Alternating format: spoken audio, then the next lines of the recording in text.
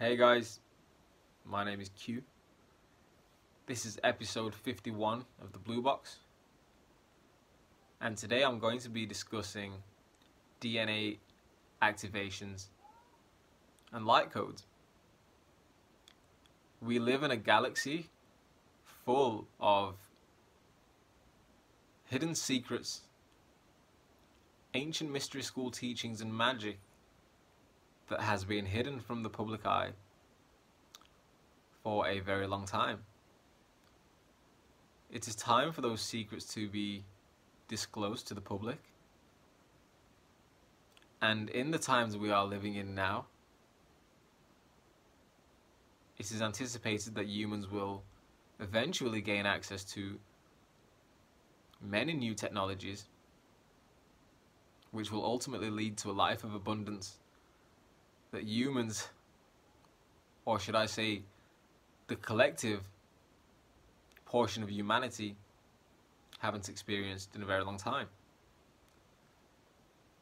What does this have to do with the sun and DNA and light codes? As humans approach this new age where we will have all these wonderful technologies and abundant lifestyles, we are approaching the Great Solar Flash, or the event. And the Great Solar Flash is an event that occurs at the end of an age, and humans will ascend along with the Earth into a higher dimension. How do we know this? All major religions all come to the same conclusion of an end time where humans will progress and all pain and suffering on Earth will cease to exist.